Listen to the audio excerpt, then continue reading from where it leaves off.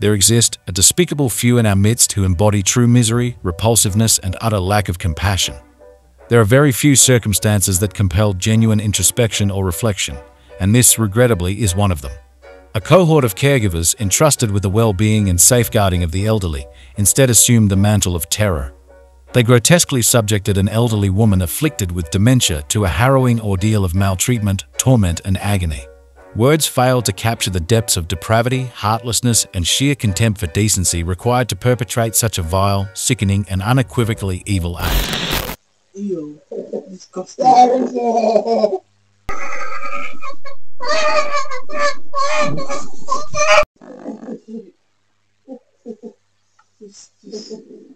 Stop it! Very bad places.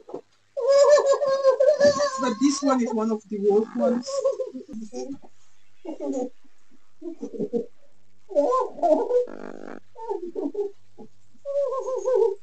You dancing to the off down.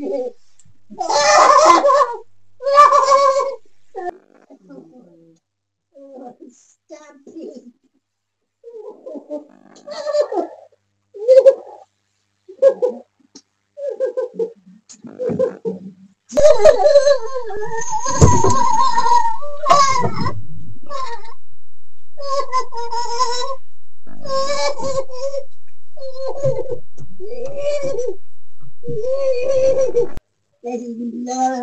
My boy.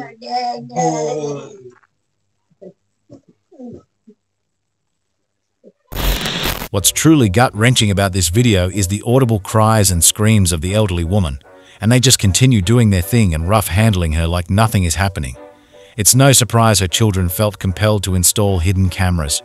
Even the way one of the nurses looked at her with such disdain, like she's nothing, just made me speechless. You can see the poor woman seriously put up a fight, but stood no chance with these lunatics, and they just continue to mistreat her like she's nothing. You can clearly see the male nurse provoke and hit her with a pillow before leaving.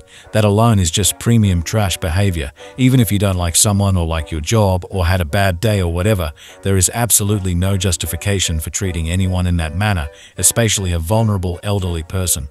All the nurses were sentenced to 18 months imprisonment, in which to me that was just a tap in the back, because this video was utterly heart-wrenching to watch.